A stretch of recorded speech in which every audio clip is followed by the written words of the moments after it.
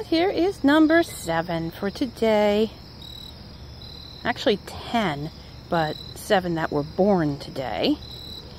And it's another girl. That's her tag number. She's anxious to go, as you can see. I don't think she's going to fly yet either because she's too new. They get confident, but their wings are really not ready yet. She was only born about, I don't know, 5 hours ago.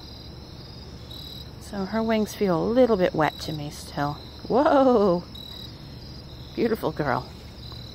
Okay, I'm going to add her over here next to her sibling, cousin, who knows? Don't know if they're related or not. No way of knowing.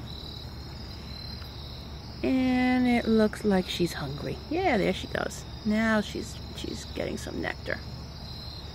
Good girl. Great job. The other one's like, hey, where'd you come from? This is my flower. Whoa, oops. A little bit clumsy. Alright, so she'll get a good meal. They'll roost probably right here for the night because it's a bit cool now. And if it goes below 55 degrees, they cannot fly. They're cold-blooded. So if they roost right here, they should be safe. Birds are asleep too.